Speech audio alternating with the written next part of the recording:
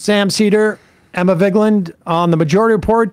Joining us is Omar Shakir. He is the Israel and Palestine Director at Human Rights Watch. Omar, thanks for joining us. Thank you for having me.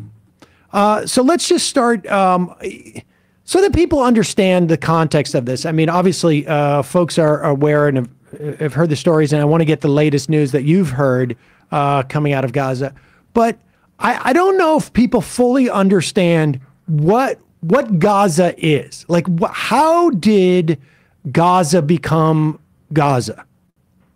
Well, thank you for asking that question. I've done dozens of these interviews and nobody starts with that. So thank you.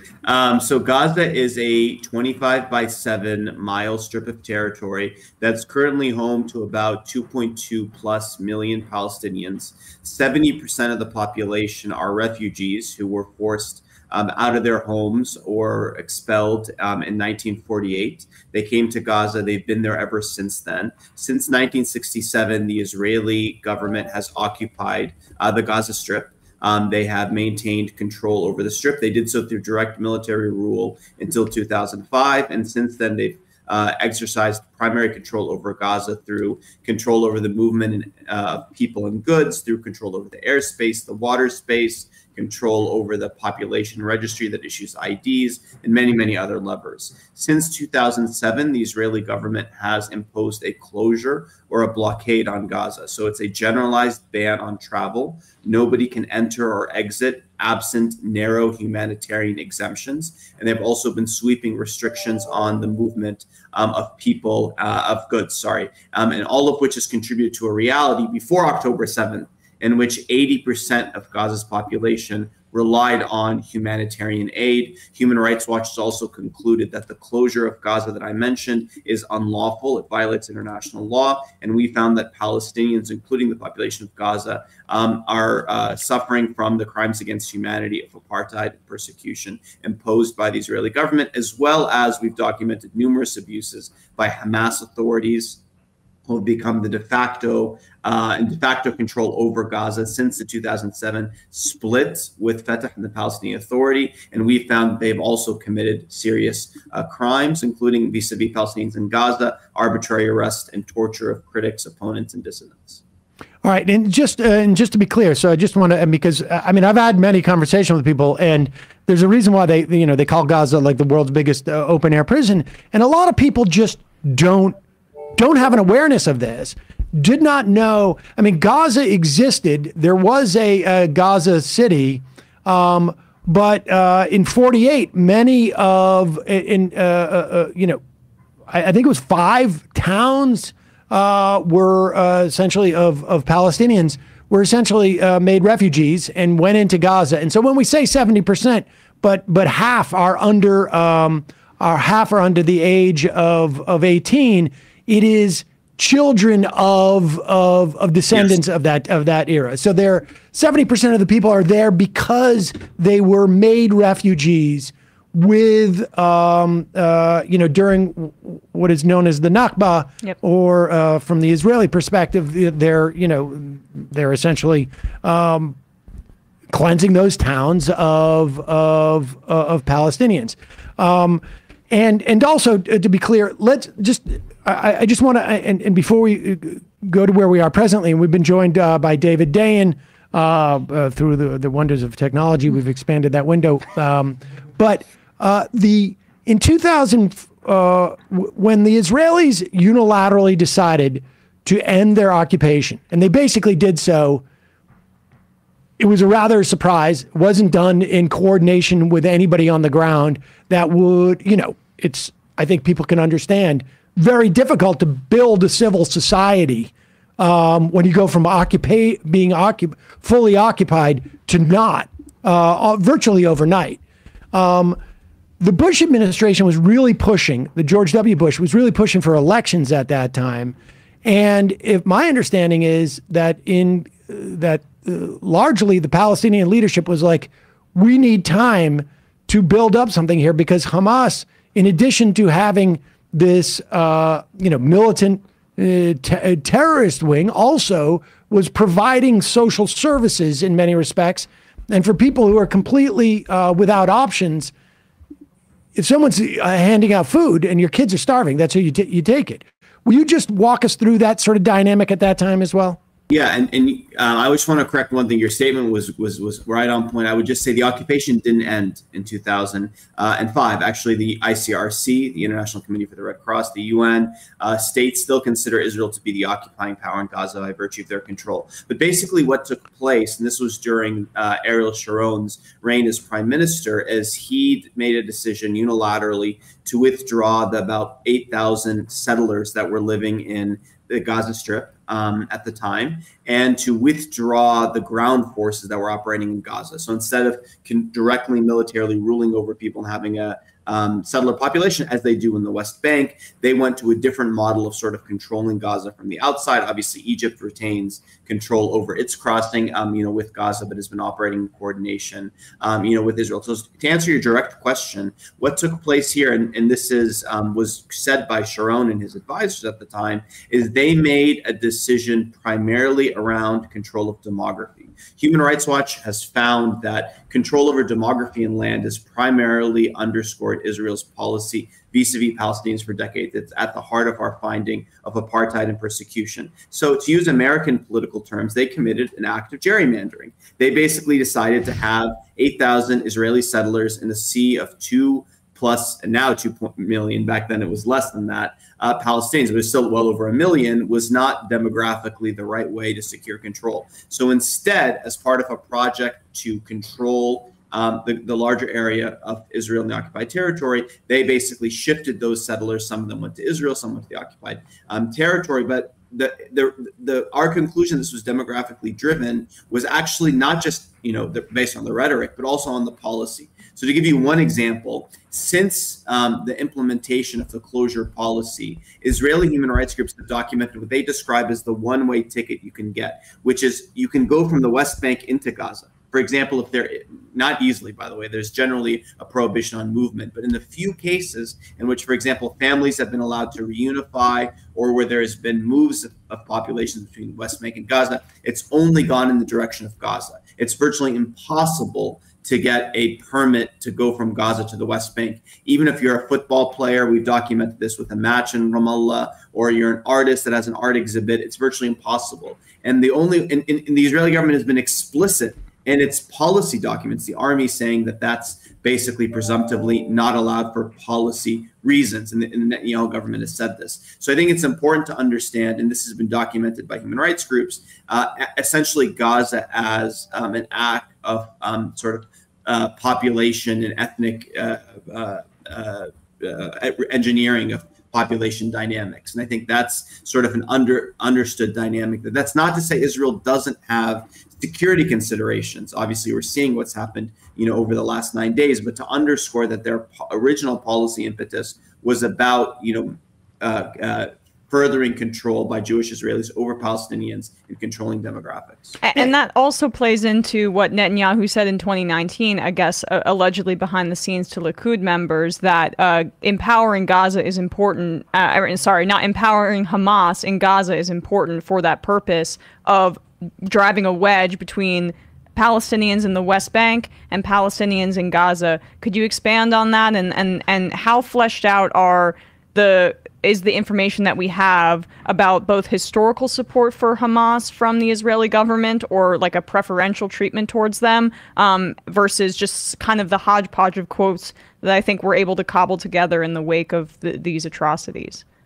Yeah, I mean, look, I think it's important. The Israeli government has been explicit that there's a policy goal of what's called the separation policy, a policy of separation. That's the Israeli government's own rhetoric, right? Because so long as the West Bank and Gaza, which, by the way, Israel during the Oslo Accords, which was now 30 years ago, recognized Gaza and the West Bank as a single territorial entity. So although they're disconnected legally, they're one entity. So you should be able to move between Ramallah and Gaza City as you are able to move between, I don't know, Philadelphia and Washington. Hopefully the Wi-Fi on the Amtrak would be better in that case. But seriously, it's one territorial entity, right? So, but the Israeli policy since 2005, and especially in 2007, has been a policy of separation. And there have been clear statements, Netanyahu made it on the campaign trail, that it serves the Israeli interest to actually have Hamas in the power that they're in. And again, you can look up these statements. It's been made by the advisors. It's been made by Netanyahu himself. And actually, Israeli commentators have been noting that in some cases, what's happening now is a result of this policy. It's ironic in a sense because the Palestinian Authority, which is in power in the West Bank, operates in coordination with Israel. They have a security coordination agreement. Some have even called them the outsourced arm of the Israeli occupation. But the Israeli government has not had, for years, for a decade really, substantive negotiations and dialogue with the Palestinian Authority. Again, the Palestinian Authority, Human Rights Watch has documented their own human rights abuses, and we're not taking one side or the other in terms of who to talk to. But the reality is, until October 7th, the Israeli government had understandings, agreements, negotiations with Hamas authorities. There was a sort of way in which the reality of Gaza was managed. Obviously, October 7th has, in some ways, shattered that. And part of the bloodshed and violence we're seeing today is an attempt using human lives as bargaining chips, both by Palestinian armed groups and Israel, to renegotiate that. And I just wanted to also ask you about this earlier because you mentioned 1948 and the expulsion there. This current barrage of Gaza and the push to get Gazans to go to the south so that they can be saved. I guess this is Israel's kind of PR about being magnanimous, but the reality is that they want that territory to be cleared out for a potential ground invasion. It's being described as the second Nakba. You mentioned the first one. Can you talk about why people are drawing that comparison? Yeah, I mean, people are drawing that comparison because in 1948, Palestinian communities either fled or were expelled with the prospect of the Israeli military, or if it was before the formation of the state in mid-1948 by Jewish paramilitary groups, of coming to invade their communities. So many of these populations, as was noted, are the same ones now living in Gaza, and they're being asked again to pack their belongings, to leave with an impending Israeli military with, first of all, no safe place to go. Gaza is still sealed on all sides, no safe way to get there, and no indication of when they'll return home. You've seen the harrowing images of people with their life possessions on their back leaving. So for many of them, this harkens back to the memories of 1948. By the way, they were never allowed to return to their homes over 7 decades. So the idea that, and as was noted again earlier, it's not just those people, it's their descendants, right? Their children, their grandchildren, in some cases their great-grandchildren, that are now facing this very same fate. So for many of them, and again, they're doing it not in a vacuum. They're doing it in which there has been relentless Israeli bombing of the Gaza Strip. More than 6,000 plus bombs by the Israeli army's own admission dropped on Gaza, some of which have reduced blocks, neighborhoods, homes to rubble. It's killed hundreds of civilians, hundreds of children. It's unspeakable, the horrors that are there. And let me just say, in concluding this point, that the Israeli government has given indications and signals that it is planning even more, that it is planning mass atrocities, because it is talking about the entire population of Gaza being responsible for the heinous crimes committed, by Hamas. And when we talk about evacuating an area, we're not talking about a neighborhood block. We're talking about half the Gaza Strip, home to more than 1 million people, including Gaza's, effective largest city, including its main hospital. It is just, we're at a moment in which really we're facing a prospect which seemed unfathomable of large-scale atrocities in short order, and it needs to be stopped. Now, can I ask yeah, I just wanted to let me just because you mentioned this statement, which I think presumably refers to what the Israeli president Isaac Herzog said the other day. This was on Thursday in a news conference. We should say the president doesn't have the authority necessarily that the prime minister does. However, and there were other mitigating things, arguably, that the president said during this. But if you introduce this concept, let's play this. It has just the introduction of this concept, I think, is really dangerous. Certainly, I wouldn't want. Well, let's play it, and then we can talk about it. In the United Kingdom, you spoke very passionately about saying that Israel was not retaliating but targeting with regard to the operations in Gaza. But even President Biden, who spoke so personally and passionately with regard to what was happening in Gaza, spoke about the importance of the laws of war and the humanitarian situation within Gaza. So with that in mind, what can Israel do to alleviate the impact of this conflict on 2 million civilians, many of whom have nothing to do with Hamas? First of all, we have to understand there's a state in a way that has built a machine of evil right at our doorstep. It's an entire nation out there that is responsible. It's not true. This rhetoric about civilians not aware, not involved, it's absolutely not true. They could have risen up, they could have fought against that evil regime which took over Gaza in a coup d'etat, murdering their family members who were in Fatah. There's a short memory in the world. Israel evacuated Gaza unilaterally in order to show that it's willing to make peace. I was a member of that cabinet. We said to our nation, this will be Hong Kong of the Middle East. Well, reality has turned into a tragedy. I want you to respond to that concept of, like, you know, I mean, first off, yeah, I think it would be news to folks in Gaza that they are a nation. Exactly. And I mean, he said they're a state in a way, and the in a way part is that they have none of the things that you need to provide for your citizenry, like an ability to control your economy, et cetera, have control over your electricity. Have elections for the, you know, not just 18 years after. But the idea of an entire nation of all the civilians being responsible in a non-democratic situation, it is the case, I think, that like a plurality of people in polls support Hamas. But can you talk about this concept? Like, who else? Are there any civilians in any society that would not be liable for this type of an attack, or where it would not be legitimate to be attacked if we were to operate under this rubric? You know, Sam, and I should say it's not just the Israeli president in isolation. The defense minister used incendiary languages about human animals. Just earlier today, you had Israel's energy minister, Israel Katz, who implemented the cuts to electricity, water, and fuel, saying, and I'm just going to quote his tweet, Hamas is robbing the humanitarian aid to the Palestinian people. There's no reason to give them anything until we eliminate Nazi Hamas. There was Israel's UN ambassador on CNN on Friday that spoke about, let's remember that the people of Gaza voted for Hamas. Let's also, just to add to the point you raised, Sam, the majority, half of Gaza's population are children who weren't even born at the time in which the last elections that they talk about take place. But the larger point is the one that you raised. I mean, you know, I hate to even make this comparison, but this was the logic, you know, Osama bin Laden used to attack the United States, right? To say that the United States voted for the government committing these atrocities abroad. It was heinous then, and it's heinous now. It's heinous to hold an entire population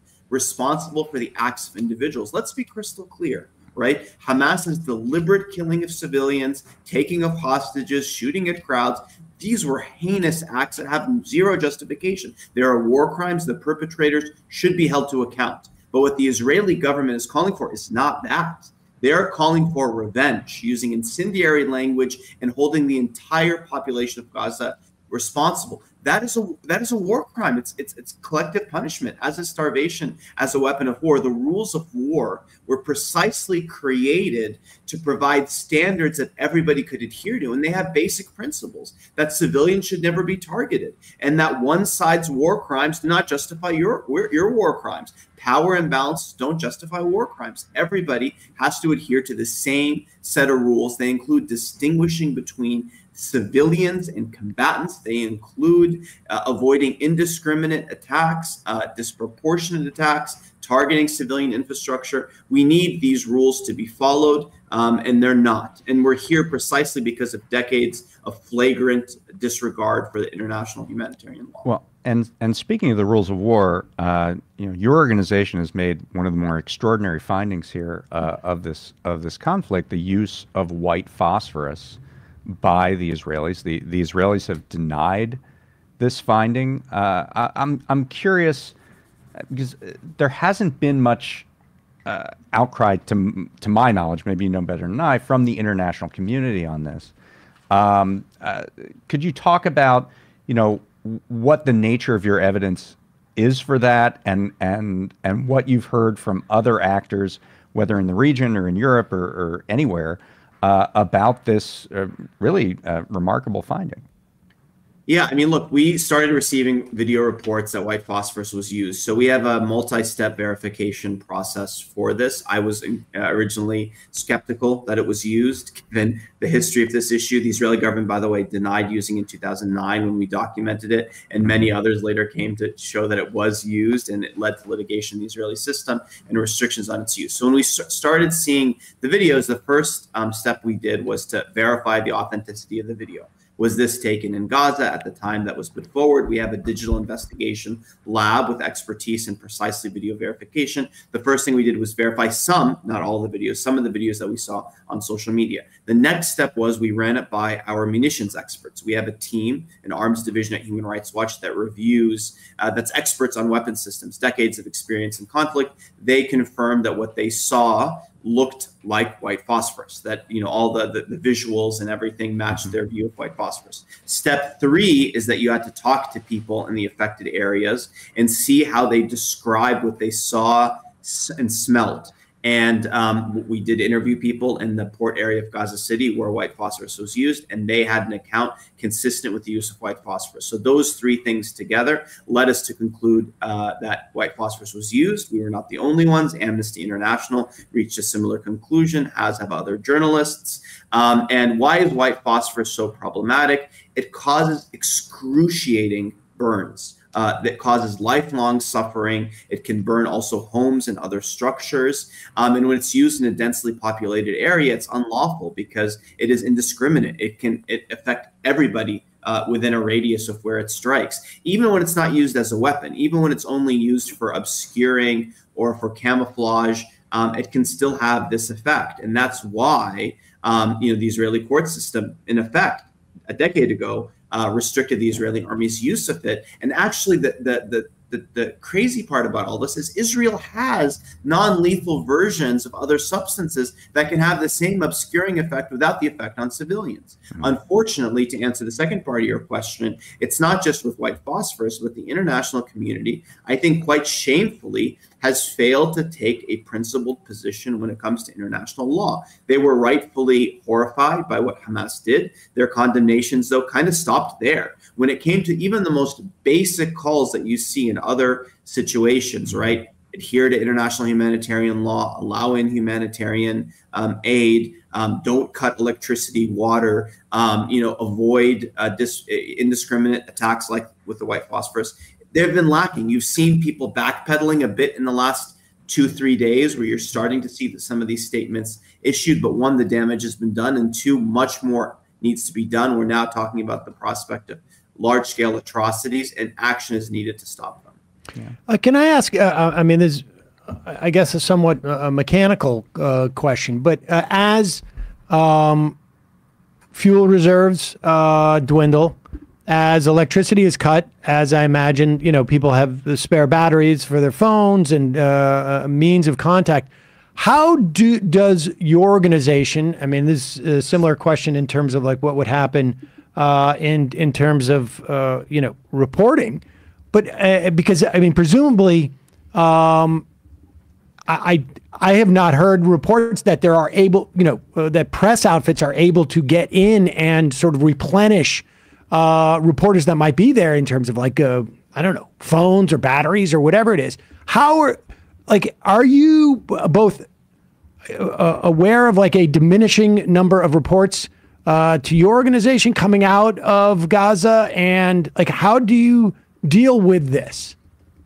I mean, it's you flagged a huge issue. I mean, there's no foreign journalists they're getting in. There have been, according to the Palestinian Journalist Union, I think 11 Palestinian journalists that have been killed so far in the process of this 9 days. So, even Palestinian human rights groups on the ground, who we often rely on and partner with in their documentation, they've issued urgent alerts the last several days that for the first time in their history, they're not able to do their normal documentation because their field workers are running for survival. They're trying to, feed families and survive relentless bloodshed. So not only are foreign journalists not in, not only do local human rights groups not have access. By the way, human rights groups, since Human Rights Watch, since 2008, the Israeli government has let us in one time. I mean, foreign staff. We have local staff, on the ground. So it's incredibly difficult for us to, get information. So, and as we speak, for example, the generators that people are relying on for backup power, those are running out of fuel.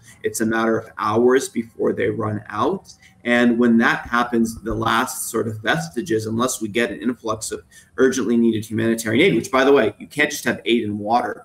You need electricity, right? Even to operate the power plants, you need the infrastructure for the water to get there, which has all been damaged. So the Israeli government is, sort of laughing off the intelligence of the international community when they make announcements, which, by the way, we haven't verified, that they partially resumed water services in part of one area of Gaza. Because if you don't have the electricity, if you don't have the other aspects of aid, it's not going to help. But yes, the electricity and the internet outages, all of which, again, are unlawful, are creating a problem with getting basic information out of Gaza. Is that part of the point? Like, I mean, it appears that the bombing has been indiscriminate based on what we know, and continues, but the ground invasion has been delayed, right? Or because it still has not happened yet. It's likely to do. There were massive rainfalls in Israel and I believe in Gaza over the weekend, which potentially delayed it. But is there any other reason that this has not gone forward yet? I mean, is it of your opinion that they're waiting until those outages are a little bit more, I guess, solidified? Are they trying to do this under the cover of night? What's your sense of how things are right now based on the limited information you have? As a human rights lawyer, I can't, I'm not well placed to sort of speak about military strategy other than to say that, there are obviously a lot of considerations here. I think negotiations are clearly happening with the United States, with other states. I think there's obviously the fate of the hostages. And we should talk about that. I mean, we're talking about scores of Israelis, women, elderly, that are being held. That's unlawful. International humanitarian law is clear. They should be immediately released. So there could be concerns about the hostages. There could be, a desire to, for there to be a certain reality on the ground that's not met. I can't speak to that other than to underscore that the bombing has not stopped. So, and in fact, in many ways, it's continued at a more accelerated rate. People have been bombed trying to leave the northern part of Gaza on the approved routes, according to the local, Gaza Health Ministry. We continue to see massive bombardment and destruction. So I don't know, frankly, and I would be speculating about why, when, and why the ground invasion will or might not take place, other than to say that even if it doesn't, we're already seeing massive civilian casualties and destruction of civilian infrastructure. If it does happen, there's certainly a risk of the casualty count, which is in the thousands already, continuing, if not increasing at an accelerated rate. We're in an unprecedented descent into darkness. Let me ask you this question, and this is obviously it's not your job. But one of the things that, there is a sense that obviously every country has the right to defend themselves.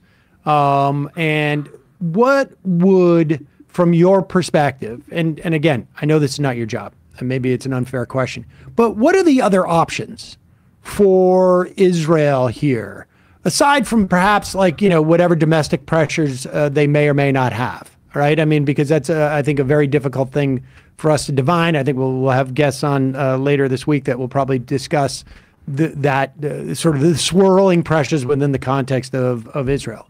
But as a mechanism in which to ensure Israeli safety, like why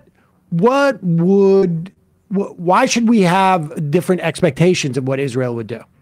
Sam, it's interesting you raised that, because there's something that's really not well understood, which is for the 16 years of Israel's closure policy, the strongest advocates for actually easing or lifting the closure has been the Israeli army, not the political factors. The former director of the army in charge of Gaza called for a Marshall Plan of Gaza, because Israeli security folk understand that starving a population, sealing it off from the outside world, blocking people from any opportunity, any prospect of life from leaving. When you do that, you're invariably going to create a powder keg, and it's only a matter of time when you suppress, choke, strangle a people for years or decades, in which that takes, that manifests itself in really ugly and really heinous, ways of acting. It's an unsustainable arrangement. Human Rights Watch has been saying, we've had these rounds of escalations, and we've warned so many times that unless you deal with impunity for unlawful attacks, and unless you deal with the underlying root causes, including the closure of Gaza, Israel's apartheid against the Palestinians, you're only going to see bloodshed and oppression continue. I hate that we're right. I wish it didn't. I wish it wasn't happening on an unprecedented scale. So I know I'm not directly answering your question, but I wanted to sort of establish again that we're here because the Israeli government put politics over what was in the best interest, not only the people of Gaza, right, which is to lift the closure, right? And this is not to say you let everybody in, everybody out. Obviously Israel can have individualized security assessments for entry to Israel, but to not let people in Gaza go to the West Bank, to not allow them to go abroad to pursue degrees, for art programs, when you stifle and kill hope for an entire people, you can't be surprised. I mean, let me give you one example. In 2018, you might remember the protest at the fence separating Gaza and Israel, in which Israel gunned down and killed many protesters. You know what Israel's answer to that was? They pushed Egypt to open up Rafah, that crossing with Egypt, right? Like for 5 years, post the military coup in Egypt, that border was sealed. But when Israel realized they needed an outlet for people to breathe, they opened Rafah, and that did help to some degree with some of the challenges faced by people there. So ultimately, yes, these attacks happen. They're heinous. The answer is accountability, right? And you would have had great support, and Human Rights Watch should have been among the many others saying that perpetrators, those who ordered it, need to be prosecuted. They need to be held criminally accountable for their actions, right? But to take such an approach of holding all 2.2 million people in Gaza responsible for the actions of those responsible for seeking revenge in the ways that the Israeli government have signposted, that's unlawful and not the way to go. The way to respond to heinous acts of international law is not by committing your own heinous violations of international law. It's by respect for international humanitarian law.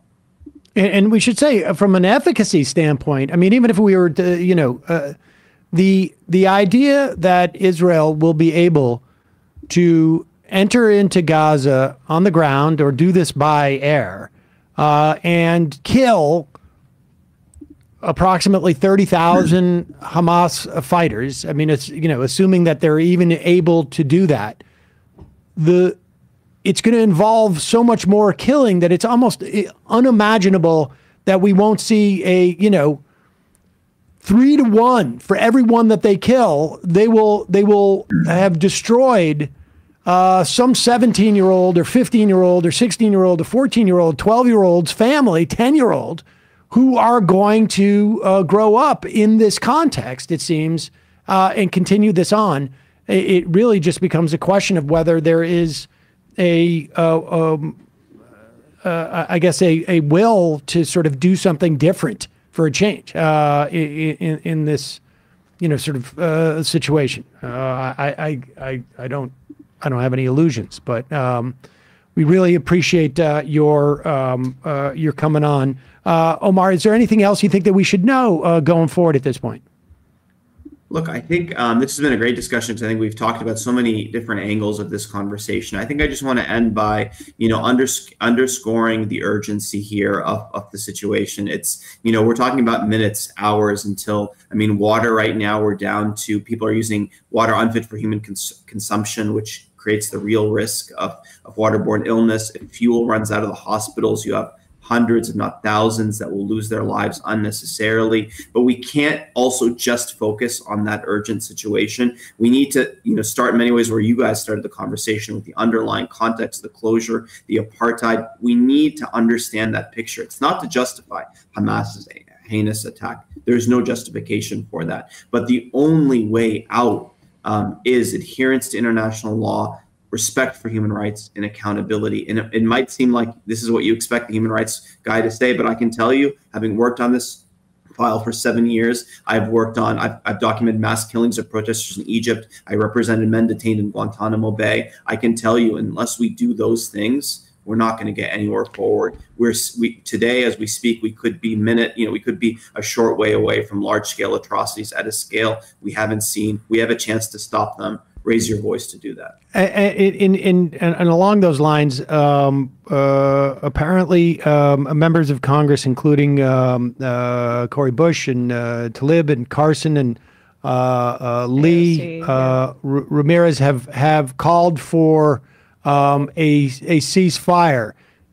At this moment, in terms of folks listening to the program, is that one of the best things that we can do at this point is contact our Congress people, have them push for the U.S. government to call for a ceasefire? Look, I think we absolutely need an end to unlawful attacks. We need humanitarian aid to get in as soon as possible. We need electricity, water to get in. I think all these asks are important. And it's important that you're hearing from voices in Congress that are putting forward the sorts of common sense resolutions that we would do in any other context but haven't done here. It needs to happen yesterday. Appreciate your time. Omar Shakir, Israel and Palestine Director at Human Rights Watch. Thanks so much for joining us. Thank you.